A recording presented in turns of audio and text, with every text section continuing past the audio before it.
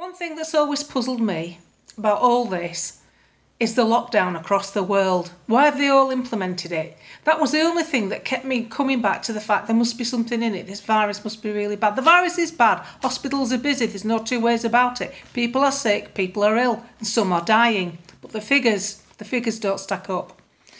But when you find out that lockdown has been implemented across the world, the advice for that measure has been given to countries, to governments in different countries, by the Tony Blair Institute. That makes my blood run cold.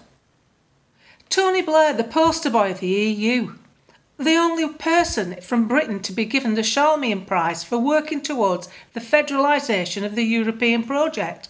And the European project is socialist. And he's advising governments across the world to lock down. And then you speak to a leading Brexiteer MP who didn't have a clue about that. He didn't have a clue that Tony Blair's foundation, institute, was advising people. How serious is that?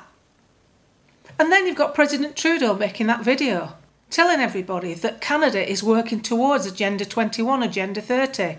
So what was a theory that I dismissed as basically not having any teeth, because it didn't have any teeth. It had nowhere to go. It was just a load of people from the UN traipsing about on junkets, having a good time, talking about how to make sustainable living by cutting short our longevity, cut-off date 75 and redistribution of wealth, the end of capitalism. But everything is pointing down that road, sadly.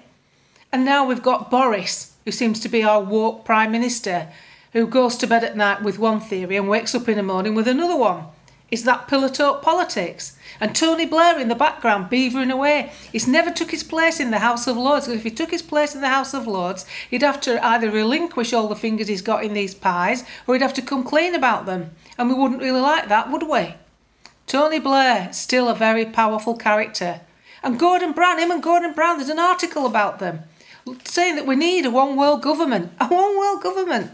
How bloody ludicrous is that? That'll never work. You can't even get things working with a council. So Tony Blair still... Why doesn't he just sod off? Sod off, Tony Blair. What are you doing advising governments? We've rejected you once in one country. Isn't that a sign on the wall that we don't want you? I am seriously worried about the way things are going. And the only thing I can do is put it out there, because what was not a threat is now a threat. And the change has been... The Republican presidency seems to be ending, and a socialist one coming in that will put the EU before Britain, and definitely before Brexit. And Brexit is threatened, totally threatened, because deadlines have been missed. And what we need is our sovereignty to stay out of whatever these crazy people want to do with the world, whatever their agenda is.